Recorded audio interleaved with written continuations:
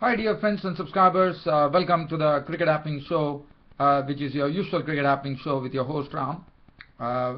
In this particular Cricket Happening Show, we are going to look at the 4 days play between Zimbabwe and Pakistan, and now the 4 days play definitely belonged to Pakistan, and in the main it belonged to the veteran batsman from Pakistan, Younis Khan, who got a double century to his credit and enabled, and also they had a 88 run last wicket stand which was unbroken between Rahat Ali, who contributed a very valuable unbeaten 40 balls with 3 fours and 3 sixes with some big hitting, and that enabled Pakistan to declare the score at 419 for 9, and thus set Zimbabwe a target of 342 runs to win. And at the end of the 4th day of the first test match, Zimbabwe were 13 for 1 when they lost a wicket in the last over of the day, and that was stumps when Tino Mavayo was fooled by a dusra from Saeed Ajmal, and he was trapped on the pads. LBW bowled Saeed Ajmal for 2,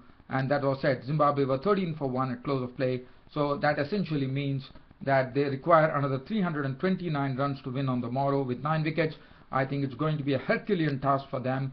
The first thing that Zimbabwe would like to do is actually like to save the match so that they don't allow Pakistan to the match. That's the only way. As far as Zimbabwean victory is concerned, that is something which is absolutely out of the equation, because the ball is turning. Saeed Ajmal has already started showing his tricks here, and he and Abdul Rahman are going to be very, very difficult for Zimbabwean batsmen to handle.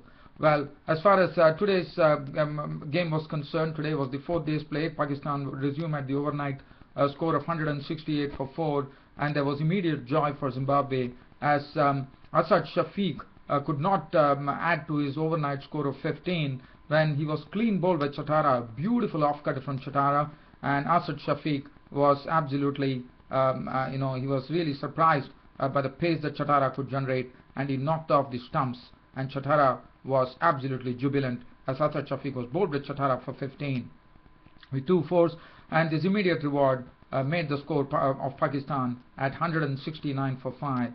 But after that, there was absolutely no joy for Zimbabwe, as there was a big partnership. In fact, it was a partnership which yielded almost 70 odd runs between Adnan Akmal and Younis Khan.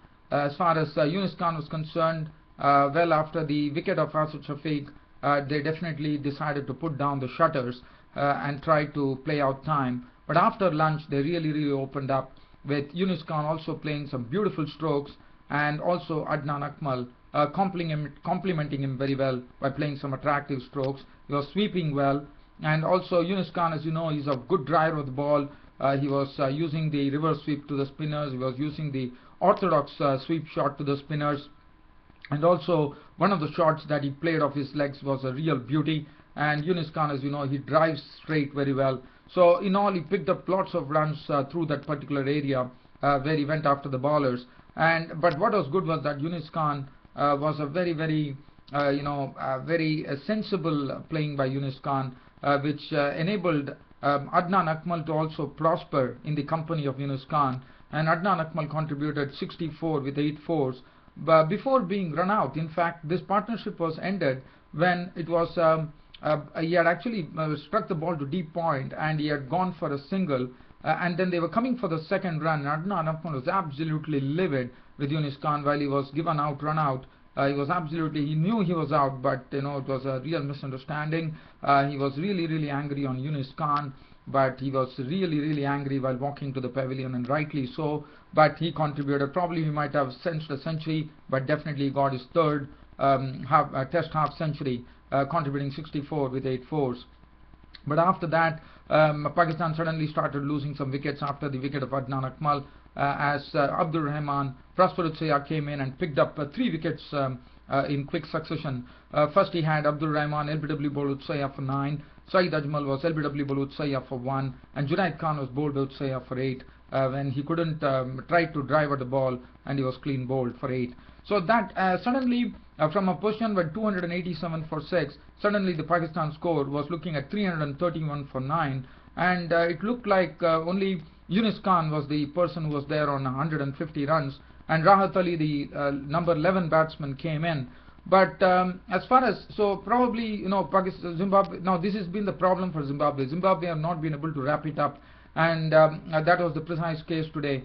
They couldn't capitalize on that after the 9th wicket had gone, and they allowed this innings to really prosper to such an extent that Rahat Ali grew in confidence and started slamming the bowlers for 4s and 6s, and he was hitting it with pretty good ease.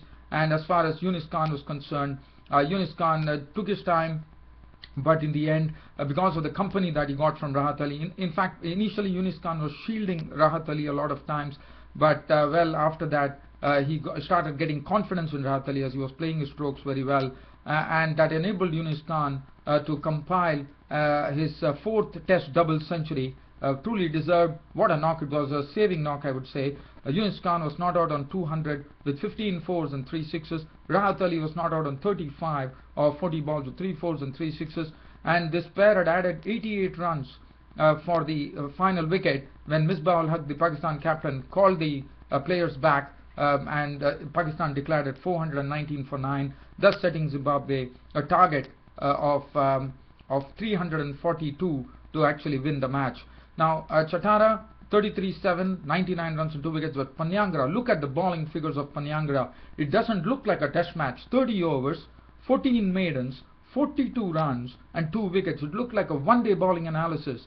Tremendous bowling from Panyangra with lots of pace and lots of real variations in his bowling. Prosper Utsaia also bowled superbly, 37.3 overs, 5 maidens, 137 runs and 3 wickets. Shingirai Masakadza, 34 overs, 4 maidens, 100 runs and 1 wicket. And Hamilton Masakadza, 15 overs, 5 maidens, none for 29. But one thing I would like to tell you, after the wicket of Hassan Shafiq, in fact, Zimbabwe once again were very unlucky. Hamilton Masakadza brought himself on to bowl, and he was dropped in the slips, which was pretty sad. And after that, Zimbabwe got 8 overs to face, and in those 8 overs, they lost the wicket in the last over of the day when Tino Mowoyo was LBW bowled Saeed Ajmal to a dusra for 2, and that left Vusi Sibanda not out on 5, and 13 for 1 was the final tally for Zimbabwe. So Zimbabwe tomorrow is going to have a very Herculean task of actually saving the match, I would say, because they required 329 runs with 9 wickets remaining. But as I said, it's going to be pretty tough. The ball is turning. Saeed Ajmal and Abdul Rahman are going to definitely worry the Zimbabwean batsmen, and they are not going to allow them any liberties. So other than that, dear fans and subscribers, since I'm really running short of time, I'll have to end my cricket show.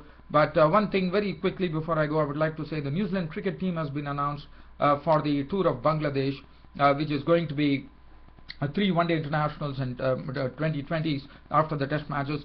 And the new inclusions are, there is a player by the name Ish Sodhi. Now Ish Sodhi is a leg spin bowler. He played against India A and he performed well against when New Zealand A played against India A. So he has been selected in the team. So he's a new face.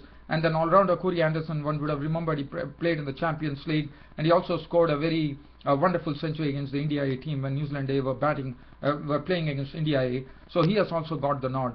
So well, dear fans and subscribers, as I said, I'm really short of time nowadays, but I know I make it a habit to do this Cricket Happening show, as this is known as the daily cricket show from your host Ram, Cricket Happening. So I keep up my promise here, but I'm sorry I'm not able to go into much greater details. But yes, tomorrow, as you know, Saturday always it's a late match report, but you'll definitely see me with the final day's report. And as I said, Zimbabwe could, the only option available for Zimbabwe is to save the match, but again I think it's likely it's going to be very impossible for them to do so, because Pakistani bowlers will be breathing down their necks. Well, that's it from me, your host Ram, for the cricket show for today. See you all tomorrow. Until then, it's goodbye. Thank you.